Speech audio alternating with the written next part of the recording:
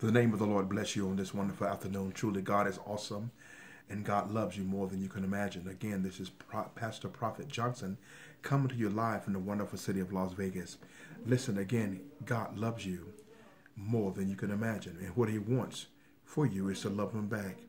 God had a wonderful initial plan, and that plan will still be fulfilled. That plan is being fulfilled even as we speak. Even as you view this presentation, the will of God, the plan of God is being completed in the children of men. You know, Adam and Eve, a lot of folks think that Adam and Eve was God's plan A. But Adam and Eve was never God's plan A. Jesus was always God's plan A. From the foundation of the world, the Lord God knew that Adam and Eve was going to bite from that fruit, because unfortunately old Slewfoot was extremely cunning and crafty and subtle, more subtle than any beast of the field that the Lord God had made. And old Slewfoot convinced Eve to bite the fruit. He was really trying to get to Adam, and then what he really wanted, he wanted what God had. He wanted worship, he wanted adoration, he wanted lordship. And I'm so glad that when Jesus came, Jesus took back what Adam lost. And then Jesus didn't do like insurance does.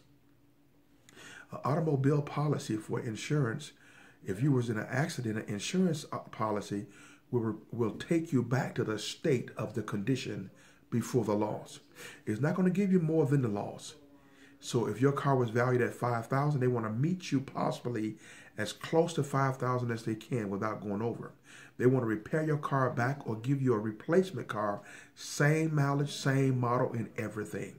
Now, when Jesus came, Jesus did extremely far more than just take us back to Adam's state. Adam was just a dirt man, a dirt person.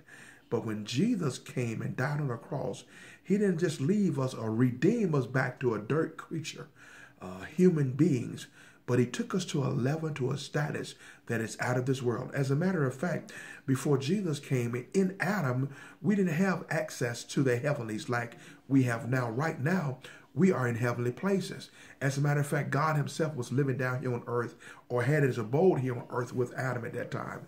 And that's going to take place again, Revelation chapter 21.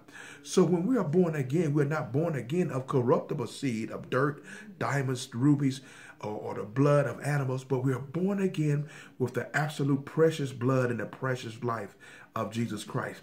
Now, when we were born initially in Adam, we were born after the flesh. We were born after this world. We were born on this earth. And as Adam was earthly, so are we earthly. But being born again, 1 Corinthians chapter 15, we are now born again from heaven. So as he is heavenly, so are we heavenly. We are infinitely more than we think we are. But when we think we're more than we are, then we become less than nothing. I want to talk to you again about the heart of God and the necessity of getting all that God has for us. There are several incidents in the Bible about demon possession, persons being demonized or demon controlled. That's what I want to talk to you about. There are some individuals who the devil is in their body, not in their flesh per se, but in their body. Not necessarily in their spirit, controlling their spirit, but in their soul. And then there are sometimes individuals who are so interwoven with the devil, that fellow is in their physical bodies, in the flesh, in their spirit, in their soul. The devil is taking control. And we want to read about those two incidents right now. The first one we're going to talk about is a man, he identified himself as Legion. And this is found in your Bible, St. Luke chapter 8. And we want to start there probably at verse Luke 8 and verse 26. And they arrive at the country of the Gadarenes, which is over against Galilee. And they arrive again at the country of the Gadarenes, which is over against Galilee. And when Jesus went forth to land, Jesus got out of the ship, went to the land. There met him out of the city a certain man which had devils long time.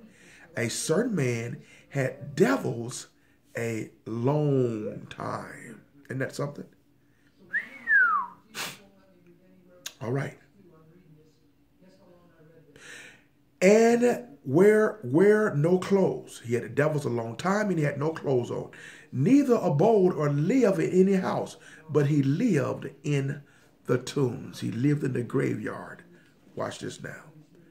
When this man saw Jesus, he cried out and fell before him, and with a loud voice said, "What have I to do with thee, Jesus, thou Son of God Most High? I beseech thee, torment me not." Now this demon, and watch who he is, watch how many is in this man. Watch this here now. He said, "I beseech thee, I command thee, don't you torment me." Watch what he said here, verse 29. Again, this is Luke 8:29 now. For he had commanded the unclean spirit to come out of the man. Jesus commanded the unclean spirit to come out of the man. For oftentimes it had caught him, and it caught him, and he was kept bound with chains and in fetters, chains and foot cuffs, handcuffs, and he brake the bands and was driven of the devils into the wilderness. Isn't that something? The devil doesn't want to be around civilization. The devil said, "I'm going to take this individual and kill him. We're going to kill him." But I'm so glad Jesus came on the scene.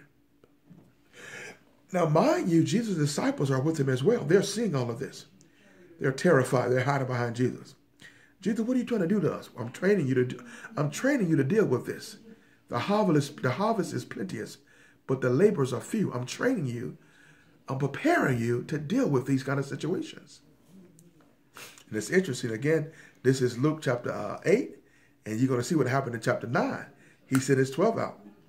You do the work. I want you to go and do it now. All right? So this is Luke 8, 29 again. For he had commanded the unclean spirit to come out of the man. For oftentimes the unclean spirit had caught him, and he was kept bound with chains and in fetters. And he brake the bands and was driven of the devil into the wilderness. And Jesus said unto him, "What is thy name?" And the man said, or the demon said, "Legion," because many devils were entered into him. He said, "My name is Legion." A legion was a military terminology for Roman terminology for a military army or military sergeant. He was a legionnaire. A legion again was compiled of at least 2,000 to 6,000 Roman soldiers.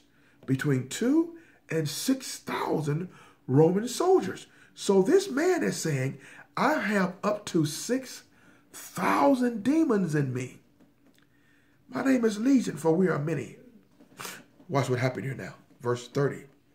And Jesus said unto him, "What is thy name?" And he said, "Legion," because many devils were entered into him. Isn't that something? You got individuals who don't have devils, but because of the things they do, unfortunately, they allow devils to enter them. And the last state of that man or the last state of that woman is worse than the first. Some things that you're doing you shouldn't be doing, because what you're doing, sin, is a doorway for satanic possession. Commission of sin is a doorway for satanic possession. So we want to leave sin alone. You're thinking about doing something today or tomorrow. You're looking forward to the weekend so you can go and do such and such. You're looking forward for the weekend so you can go and be with this person or go and be with that person. The New Year's is coming up. We're going to have a party on New Year. We're going to do a great mighty thing. But when you go off into sin, you open yourself up, and demons come and live within you. That's not what you want. Amen. Verse 31, Luke 8:31. And they besought him, they began to beg Jesus that he would not command them to go out into the deep. Don't cast us into the ocean. Don't cast us into the Sea of Galilee. Don't cast us out of the city. Now these demons, 6,000, begin to plead with Jesus. "Jesus, please, if you cast us out of this man, don't cast us out of this country. Don't cast us into the deep." Watch this here now. Verse 32. And there was an herd of many swines feeding on the mountain. And they besought Jesus that he would allow them, suffer them to enter into the swines. And Jesus allowed them. Jesus said, "Go." Then went the devils out of the man. Now these devils, they basically cast themselves out. They were so afraid of Jesus. They were so terrified of Jesus. Listen, and that same Jesus now live within you, the believer. That same Jesus, through the power of the Holy Ghost, God the Holy Ghost, live within you. So every devil is terrified of the Jesus who is in you. We need to be just made aware of the Jesus who is in us. Amen. So here go again, verse 10, verse 33 again, Luke 8:33. Then went the devils out of the man and entered into the swines, and the herd ran violently down a steep place into the lake and were choked. Amen. So these devils now basically cast themselves out because they knew Jesus was not going to allow them to stay in this man. The Bible lets us know in 1 John 3:10, Jesus speaking, he said, I come to destroy the works of the devil. Might be 3:8, but I come to destroy the works of the devil. Amen. So I want us to take a look at a clear picture of this situation again. Jesus and his disciples go over to the sea of the Gadarenes. Immediately they met him out of the tomb, a man possessed with 6,000 demons who identify themselves as being legion. Jesus didn't have to cast the demons out. They knew they was going to come out. And all they said, Jesus, if you help us to leave, don't cast us out into the city. Don't cast us into the deep. Let us go. Don't cast us down to hell. Don't send us to the deep. Don't send us to hell. So they ran and jumped in the pit. Jesus said, basically said, go. They left the man and went and jumped into 2,000 pigs. And the pigs ran down into the river, into the Jordan River, I think it was, and drowned. And the demons left the Jordan River, left the pigs. Now they want to go and find somebody else they can get into. Amen. Now that is one situation where these demons, it was so easy to cast them out. Just seeing Jesus terrified them. But we want to see a situation where there was another possession and it wasn't so easy. Now, if you look at Luke chapter 8, chapter 9, we're not going to go there particularly, but Luke chapter 9, Jesus anointed his 12 to go out and cast out devils. Amen. Go out and cast out devils. Heal all diseases. Luke chapter 10, he sent another 70 also. He sent another 70 also, told them to go and do the same thing. And these 70 came back, Luke 10:17, they came back with great joy. They said, Master, even the devils are subject unto us through your name. They said, Master, even devils obey you. Ooh, you have given us some wonderful power and some wonderful authority. Even the devils are subject unto us through your name. Amen? All right.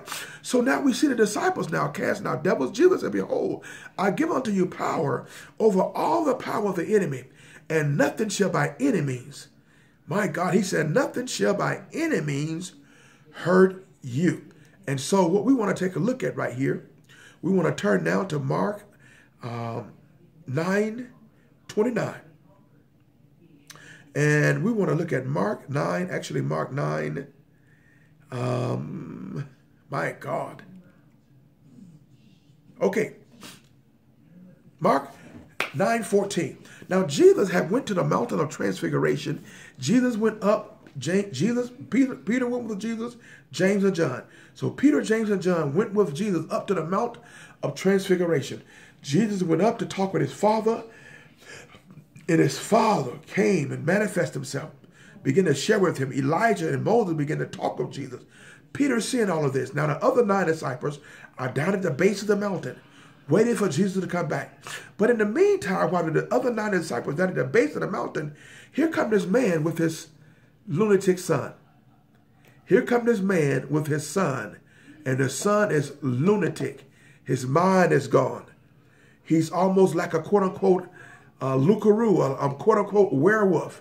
When the moon is sitting in a certain situation, it began to affect him. It began to affect him so much that the demons tried to get him to commit suicide. The ultimate goal of devils in your life is to get you to kill yourself.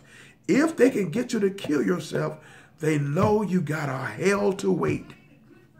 Okay, all right. Now look right here again. This is found in the book of Mark 9, verse 14. And when he would come to his disciples, Jesus came down off of the mountain, and when he was come to his disciples, he saw a great multitude of people about them, about his disciples. And the scribes and the law keepers and the interpreters of the law questioning, talking to his disciples. What's going on, disciples? And immediately all the people, when they beheld Jesus, they were greatly amazed, and running to him, saluted him, and said unto the scribes, he said unto the scribes, what reason ye with my disciples? And one of them answered and said, Master, I have brought unto thee my son, which have a dumb spirit. He has a dumb spirit, a lunatic spirit, a spirit of epilepsy. And watch what he say here now. Verse 18. This is Mark 9:18. And wheresoever the spirit taketh him, the spirit tear him. Now, it's not the boys getting the rocks and cutting themselves. Now, Legion was doing that. Legion was getting these rocks, cutting himself, thinking about cutting myself. The demons will come out. We got kids cutting themselves today. But this demon himself tore the boy, trying to kill the boy. Watch what happened here now. Verse 18. And wheresoever the spirit take a hold to him, the spirit seized control of the boy, begin to tear the boy. And the boy began to foam at the mouth, begin to grind, gnash with his teeth. And he began to panic away, begin to faint, begin to go in convulsions, begin to black out. And I spake to thy disciples that they should cast this devil out of my boy, and they could not. Now this is interesting. Now, this is interesting. Jesus said, behold, I give unto you power over all the power of the enemy, and nothing shall by any means hurt you. I give you power to cast out all devils and heal all sickness and diseases. But here go these 9 disciples that at the base of the mountain. They did it before. How come they're going to ask Jesus later on, Master, why can we cast him out? And this is one of the primary reasons why it's so vitally important for us to get seriously real with God. Get on our face with God. There are going to be some things in this life. If we're not prayed up, if we're not really, we don't have to be afraid. We don't have to be afraid. If we're not saturated with the love and the power of God, these things are not going to come out of these children. Hello? Listen, you got preachers right now in the pulpit preaching the gospel of the Lord Jesus Christ who are bound with a perverse spirit. They are bound. They call it a homosexual spirit, but there's no such thing as a homosexual spirit. It's a spirit of perversion. They are bound by and has been bound by it for years. I'm not talking about sinners out in the world. I'm talking about preachers in God's house. Preachers in God's house. We're talking about ladies and women in God's house who are bound by perverted spirits. And they have just given up hope. I was born this way. These are men of the gospel. They're not men of God. They're not women of God. But they want to be saved. They want to know God. They want to be free. But this kind takes a sincere casting out. It takes a complete breaking. My God. Listen, it's not a joke or game. Again, we got people in the choir. Many of our Christian musicians, they call themselves Christians. They make our Christian music and we worship with it. And we praise God to the music. And we enter into the presence of God based on some of this music. But these guys and girls are full of spirits of perversions and who cannot set themselves free. They have just completely given up, said, there's no hope for me. I will never be free. I'm this way and that's how I am. I'm going to continue to sing. I'm going to continue to preach. I'm going to continue to do what I've always do. And when I go to the hotel room, when I go back to my hotel room, I'm taking me a young boy with me. The lady said, I'm taking me a girl with me. I'm taking a woman with me. The men said, I'm taking a man with me. And I'm going to come back and preach again tomorrow morning. I'm going to come and teach again tomorrow morning. And I'm going to lay my hands on you. And the Spirit of God will come up on you. But you better rest assured it is not the Spirit of God that's coming up on you. Oh, my God. Oh, my God. Jesus loves you so much. And it is of necessity that you get delivered. Why? Because except we get delivered, we're going to be shocked when we stand in front of God. You know, Jesus said there in the book of Matthew, I think it is chapter 7, verse 21, not everyone that saith to me, Lord, Lord, shall enter the kingdom of heaven, but he that doeth the will of my Father which is in heaven. He said, many going to say to me at that day, Lord, have we not cast out devils in your name? We done many for wonderful works in your name. We built cathedrals. We healed the sick. We raised the dead, all in your name. And he's going to say, I never knew you. Depart from me, you curse, your workers of iniquity. My brother, my sister, God loves you. Let's go on here again. Now, this young man here was possessed. Spirit, soul, and body. He was possessed. Spirit, soul, and body. The devil physically ripped him, tore his skin. Tore his skin, tore him, put holes in him. He didn't tear his own self. The Spirit itself tear him. Verse 18. This is found in Mark 9:18. And wheresoever he taketh him, he teareth him, and he foameth, and he gnasheth with his teeth, and panic away. And I spake to thy disciples that they should cast him out, and they could not. Verse 19. Jesus answered and said, O faithless generation, how long shall I be with you? How long shall I suffer you? Bring the boy to me. And they brought the boy unto Jesus. And when he saw him, straightway the Spirit did what? Tear him again. The Spirit already, quote unquote, embarrassed the disciples, showed the disciples, you can't get me out of here. I'm entwined into this boy. I'm minging all in. I don't know how this devil got in this boy. I don't know how this devil got in this boy. Jesus' ministry to this boy was completely different to the ministry he did with Legion. The reaction of this spirit is completely different with the reaction of the 6,000 demons in this man. Look at verse 29 again. Verse 20. And they brought the boy to Jesus, and when the Spirit saw him, immediately, straightway, the Spirit tear him. The Spirit didn't come out. The Spirit didn't go into conversation. If you cast me out, Jesus, don't. He didn't do all of that. This was a different type of situation. This thing, now, the demons in the man was in there a long time. But the man still had some ability to communicate. The man ran and worshiped Jesus. In this particular case, the Spirit tried to embarrass not only the disciples, but embarrass Jesus. You can't get me out of here, Jesus. Look at verse 20 again. And they brought him unto Jesus. And when Jesus saw him, straightway the Spirit tear him and fell on the ground and wallowed foaming. Some people read this here as saying, and when the Spirit saw Jesus, straightway the Spirit saw straightway the Spirit saw him. When the Spirit saw Jesus, the Spirit tore the man, tore the boy, and fell on the ground, foaming, wallowing. And Jesus, notice what Jesus did. Jesus did not ask these kind of questions when he was casting out Legion. But in this particular case, Jesus wanted to get some background information. What's going on with this situation? In verse 21, and Jesus asked his father, how long is it ago since this came upon your child, came upon him? And the man said, of a child. Now this was already a kid. It was already a young child. He could have been his teens or late teens, wherever. But the man said, of a child. Somewhere down the road, listen, my brother, my sister. Some of our children are not only demonized or hyperactive or some other medical conditions, they are demonized, they're possessed, and there is hope for them. The hope for them is in the name of Jesus. Don't take them to a Catholic priest to get deliverance, but take them directly to the King of Kings, the Lord of Lords, and he will deliver them. Hallelujah. My God, I said Jesus will deliver them. Amen. So again, look here at verse, and oftentimes, look what the man said in verse 21. And Jesus asked his father, how long is it ago since this came upon him? And the man said, of a child. And oftentimes it cast him into the fire and into the waters to destroy him. But if thou canst do anything, have compassion on us and help us.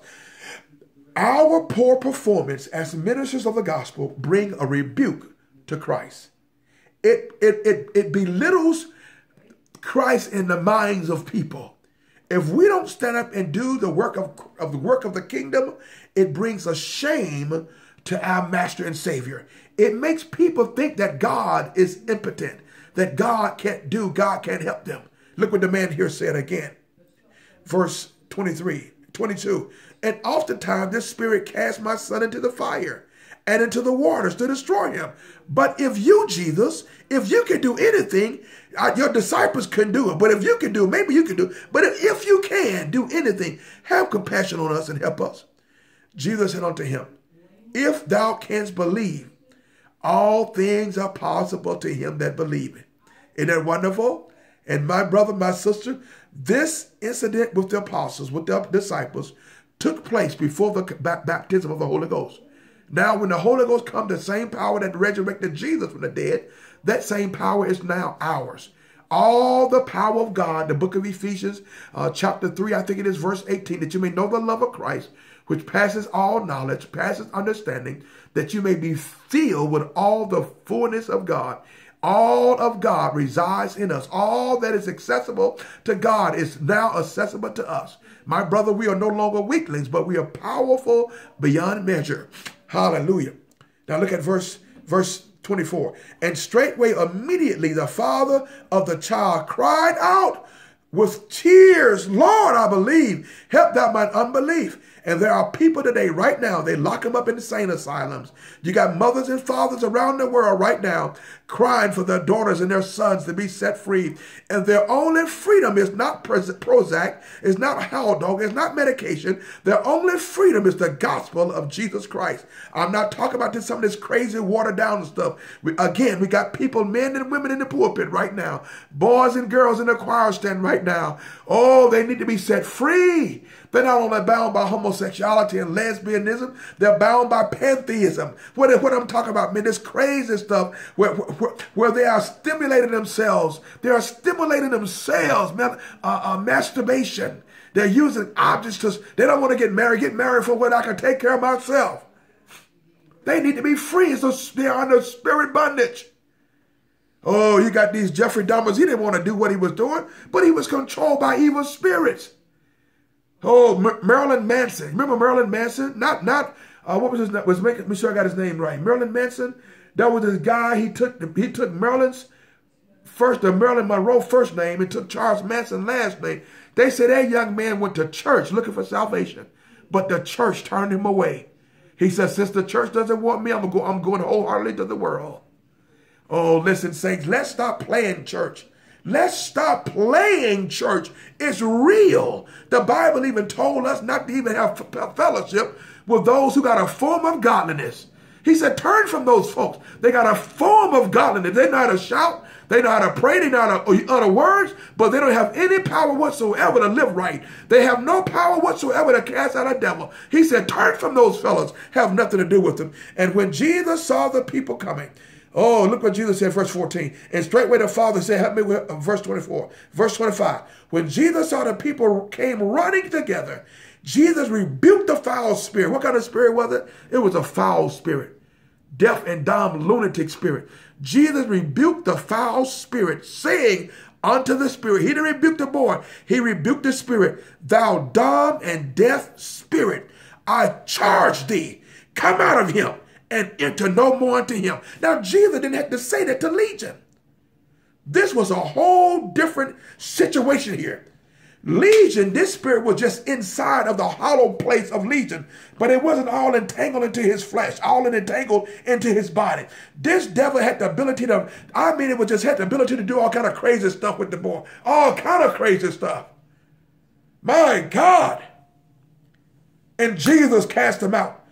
The devil didn't voluntarily leave on this case. Oh, God, and we got many individuals like that right now. They're bound, they're tormented, but they're coming out. I promise you in Jesus' name, they're coming out. Not because of the glory of a man, but because of the glory of God who lives within man. Hallelujah. Verse 26, and the spirit cried and rent the boy, tore the boy again, rent him, tore him again, rent him sore, and came out of him. Isn't that something? It wasn't just down in the hollow part of his belly, but that spirit was in the boy, inside of his spirit, soul, and in his body, inside of him. He was possessed with them. It was all in. You remember the movie, The Diary of Some Girl? What was this girl's name? Woman of God, what was that girl's name? That movie? Hallelujah. Oh, what was that girl's name? It was a movie. This boy, he was in love with her. And she was all on the floor, all twisted up. That thing was no longer just in her spirit or in her soul. That thing had control of her body and everything. Oh, God. And God has given us power over all the power of the enemy. And nothing shall by any means hurt us. Listen, we got to get the work done. I said, we got to get this work done. Hallelujah. And I'm almost done. Listen, God loves you more than you can imagine. And when Jesus, verse 25, and when Jesus saw the people come running together, he rebuked the foul spirit, said unto him, thou dumb and deaf spirit, I charge thee, come out of him and enter no more. When you cast him out, tell him don't come back again. And the spirit cried and rent him sore and came out of him and he was as one dead, insomuch that many said, he's dead. The boy looked like he was dead. But Jesus took the boy by the hand and lifted him up, and he arose. And when he was coming to his house, watch what the disciples came. When they came into the house, his disciples asked him privately, why could we not cast him out? How come we couldn't cast him out? We cast other demons out, but how come we couldn't cast him out? And look what Jesus' words were. Verse 29. This is Mark 9:29. Jesus said unto him, this kind can come out forth by nothing but by prayer and fasting. This kind, if there is a this kind, there are other kinds. And this kind only come out but by prayer and fasting. My brothers and my sisters, let's get on our face before God. And let's sincerely give him our all. Because we want everything he has to offer. There's a dying world. There is a demon-possessed world, preachers included, women of God, women included in the pulpit. They want to be free. They're on a choir stand. They don't want to taste for a woman. These men don't want to taste for men. We got bishops who are homosexuals. They don't want to be that way. That's not who God made them. Hallelujah. God made them male and female and put them together. He didn't put two men in the garden. Had he put two men in the garden, there would be no humanity. Had he put two women in the garden, there would be no humanity. Hallelujah. But he put a woman and he put a man and a woman in there. He gave a man a complementary being that would complement him. That was a mate that would complement him. And she didn't have a male organ. Hallelujah. And he didn't have a female organ. God loves you. God loves you so much, and I love you too. Listen again, this is Prophet Pastor Johnson. We want you to know to hold on to God. Don't throw in the towel. Don't give up. God has your best interest in mind.